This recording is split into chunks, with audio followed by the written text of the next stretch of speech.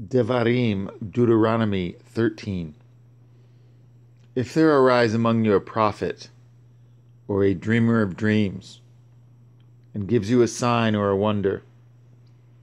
and the sign or wonder come to pass, whereof he spoke unto you, saying, Let us go after other Elohim, which you have not known, and let us serve them, you shall not hearken unto the words of that prophet, or that dreamer of dreams. For Yahuwah Elohechem proves you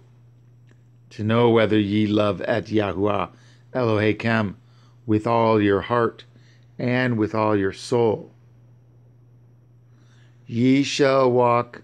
after Yahuwah Elohechem and fear him, and guard at his commandments, and obey his voice, and ye shall serve him, and cleave unto him. And that prophet, or that dreamer of dreams, shall be put to death, because he has spoken to turn you away from Yahuwah Elohechem, which brought you out of the land of Mitzrayim,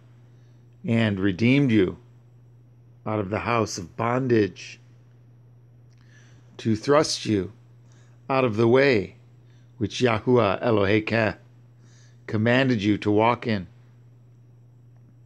So shall you put the evil away from the midst of you. If your brother, the son of your mother, or your son, or your daughter, or the woman of your bosom, or your friend, which is as your own soul, entice you secretly, saying, Let us go and serve other Elohim, which you have not known, you nor your fathers, namely of the Elohim of the people which are round about you, nigh unto you, or far off from you, from the one end of the earth, even unto the other end of the earth. You shall not consent unto him, nor hearken unto him. Neither shall your eye pity him, neither shall you spare, neither shall you conceal him, but you shall surely kill him. Your hand shall be first upon him to put him to death,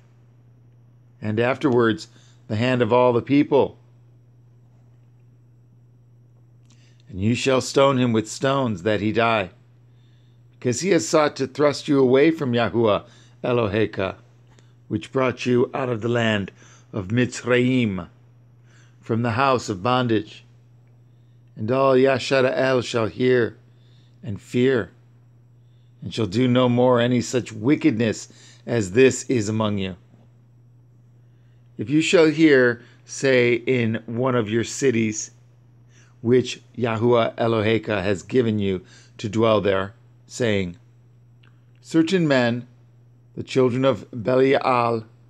are gone out from among you, and have withdrawn at the inhabitants of their city, saying, Let us go and serve other Elohim, which ye have not known. Then shall you inquire, and make search, and ask diligently. Behold, if it be truth, and the thing certain, that such abomination is wrought among you, you shall surely smite at the inhabitants of that city with the edge of the sword, destroying it utterly, and at all that is therein, and at the cattle thereof with the edge of the sword, and at you shall gather all the spoil of it into the midst of the street thereof, and shall burn with fire at the city, and at all the spoil thereof, every whit, for Yahuwah Elohechem, and it shall be a heap forever. It shall not be built again. There shall cleave not of the cursed thing to your hand, that Yahuwah may turn from the fierceness of his anger, and show you mercy, and have compassion upon you, and multiply you, as he has sworn unto your fathers. When you shall hearken to the voice of Yahuwah Eloheka, to guard at all his commandments which I command you this day, to do that which is right in the eyes of Yahuwah